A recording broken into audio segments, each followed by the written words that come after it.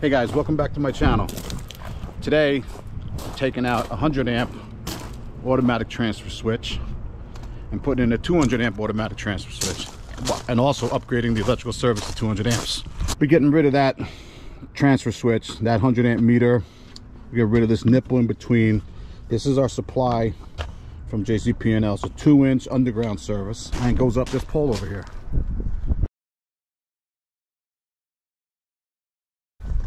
And then about 200 feet down that way is the transformer.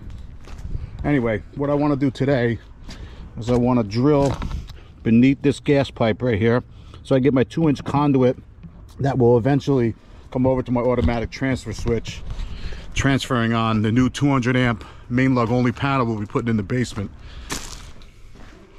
Down here in the basement, we've done a lot of work already, including these lights. It's just temporary, okay? This is where the existing, or the original 1920 service was here. That's definitely not the original panel. That was probably upgraded in the 70s or 80s.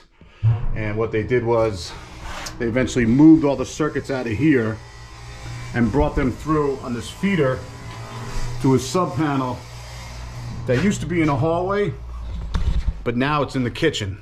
And one of the first things we're going to do today is change that panel cover because it's covered with paint and there's less circuits in it now. We're just straightening it out and making it look like new. So let's go upstairs and take a look.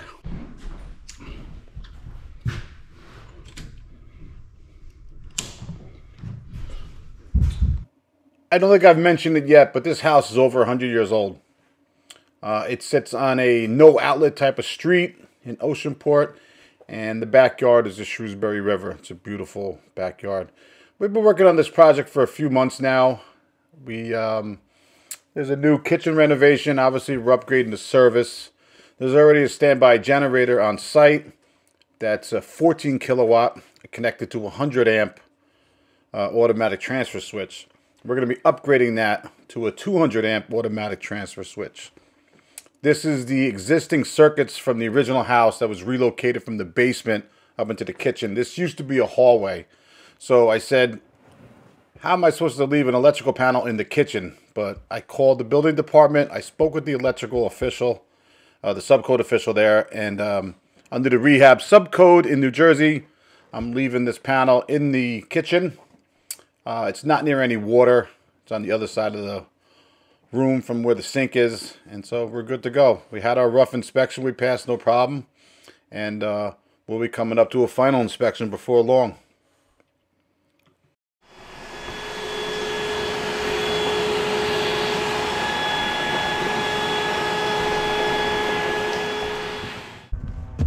It may seem silly to be vacuuming a panel, but why leave debris in there?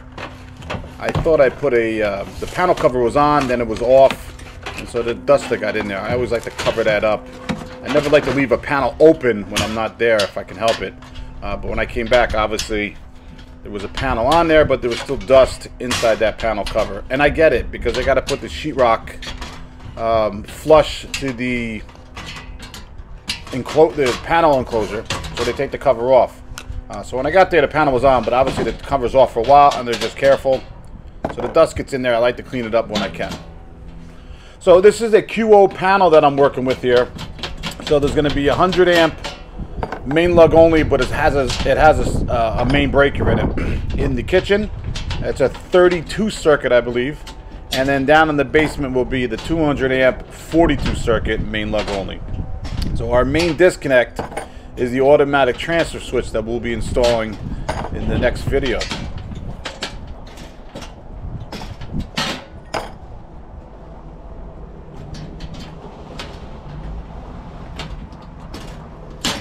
I gotta say, the QO panels really are nice and they're built well. Sometimes when you take out these knockouts from the breaker, from where the circuit breakers are going to be coming through, the knockouts, sometimes you weaken that panel cover. With the Homeline Square D, I had that problem, and of course the mounting screws never lined up with the male end of the screws never lined up with the female end of the panel. So here I'm knocking out that main breaker that's in that 32 circuit panel in the kitchen.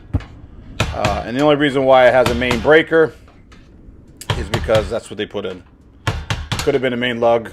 I don't know what they did. So it is what it is. It's really a sub panel. So there's a 4-wire going to it, which means our equipment grounding conductors and our grounded neutral conductors are isolated in this panel. And if you saw the way I did this knockout on this main breaker here, this worked out really well, because you can kind of screw up a panel and dent it if you're not careful. This one worked out just right.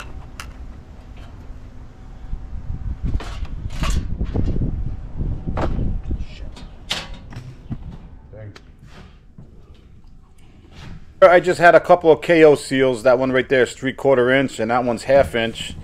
And you'll see I'll just put in some button connectors to cover up those holes and not leave them like that. This panel used to have all the circuits in the whole house in it. And after we dismantled the old kitchen, we got rid of a lot of old circuits that were there. Everything in the kitchen, the hallway bathroom, the master bathroom, the master bedroom suite, closet area, all new circuits over there. But they all come from the new main lug panel in the basement. Speaking of which, all those new circuits are required to be arc fault or GFCI protected up to current 2020 NEC standards. So I get that question a lot in the comments. In this house, I'll be installing some arc fault circuit breakers.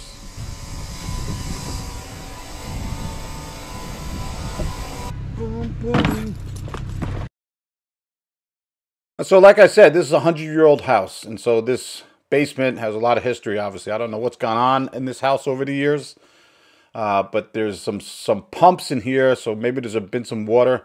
I checked with the building department. We are not in a flood zone, and if you were to see the location from a map, you would see, how could you not be in a flood location? But I checked with the building department. We are not in a flood location here. So I guess some water, I'm not sure how it gets in there, but there's some pumps. I haven't seen water in that basement since I've been working there. And but the pumps were here when they bought the house. So anyhow. So what I'm doing here is I'm just finding the middle of that board, and then I'm going to draw a straight line so I could put the panel directly in the middle of this board. So the work is done in a workmanlike manner. I think that's pretty important. So I'm using the 24-inch box level here just to draw a straight line so I have a point of reference when I go to hang the panel. This is a 200 amp main lug only 42 circuit panel by Square D QO.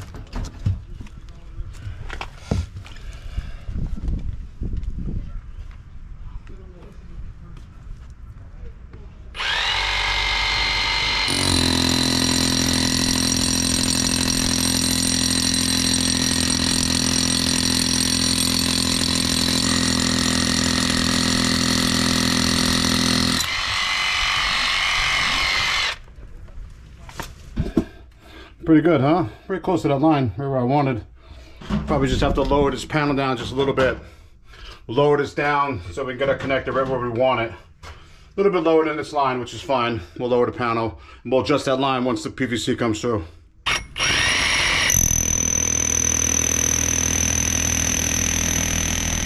Okay guys, this is a 2 9/16 coring bit. It's large enough to fit the 2-inch conduit with a little bit of play, so you can get your conduit and the conduit fittings in the right spot exactly where you want them. That's why it's a little bit larger than the 2-inch conduit.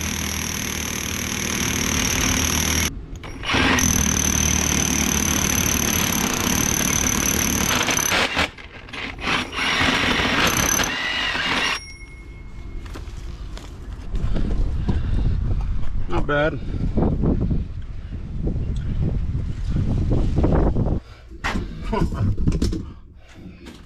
There you go. Now we're through.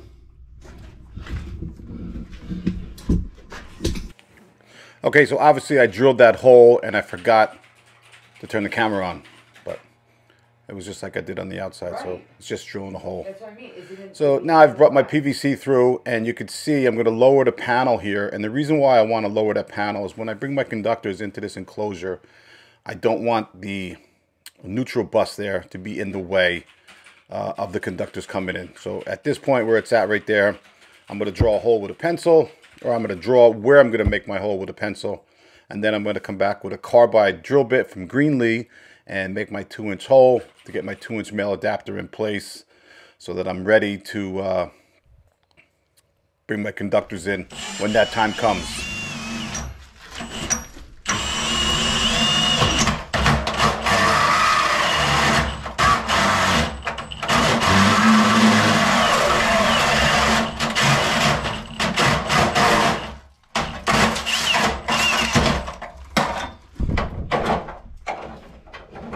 The National Electric Code requires plastic bushings on male adapters and connectors for conductors that are larger than number 4 American wire gauge. Inspectors definitely look for this, and you don't want to fail for something like that, because then you'll have to pull your conductors back out to put your plastic bushing on. So put your plastic bushing on before you pull your conductors. That's it, it looks pretty good. Now I'm just going to patch around here, patch around the outside. I'll be ready to pull the feeders when we do the rest of the service. The reason why I say feeders is because that's exactly what they are. So this is no longer technically service equipment.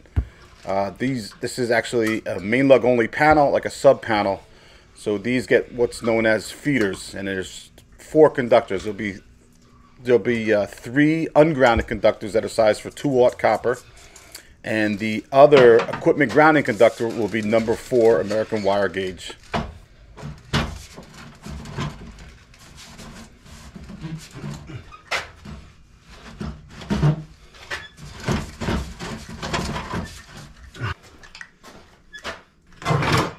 I'm using hydraulic concrete. It is a leak preventer, and I'm just going to patch up around the hole that I made in the cinder block around my PVC conduit, so no snow or water or any kind of rain gets into that hole.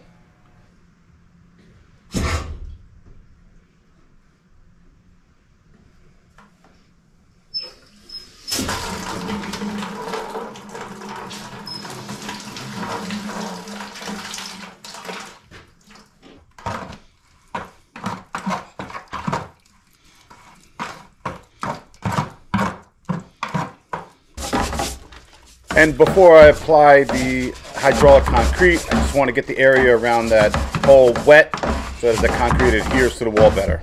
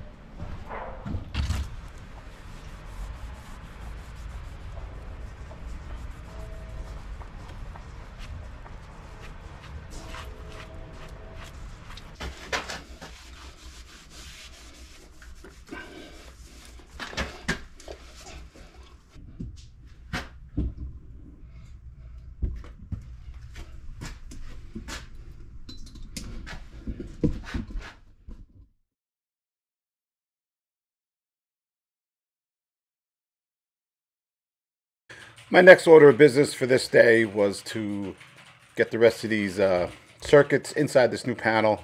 As you can see, most of them are 20 amp yellow cable circuits, and they come from the kitchen. I think there were maybe 5 or 6 different circuits for the kitchen. You got 2 small appliance circuits that are required.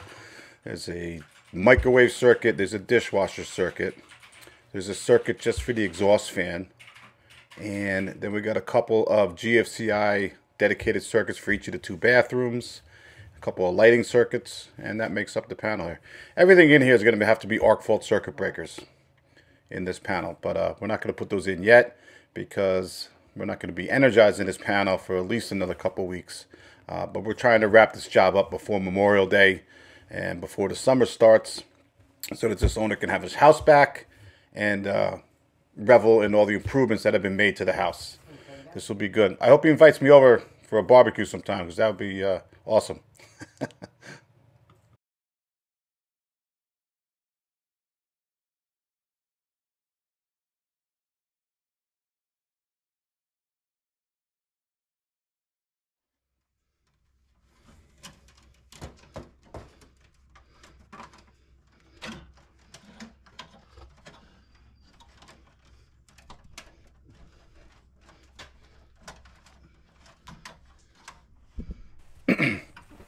You can see here why I wanted to get the male adapter, that PVC that's coming into the upper left-hand corner there. Why I wanted it where I wanted it. You can see the 2 main lugs that'll supply the bus bar. The neutral's right up above it. And then, of course, the 4-wire. So the equipment grounding conductor is going to go on that terminal bar that I installed previously on the right-hand side, right behind where my right hand is there. So that's why we wanted to get that. We wanted to lower the panel and get that PVC male adapter entrance in a spot will make it easy without too many bends, without a sharp bend into those lugs.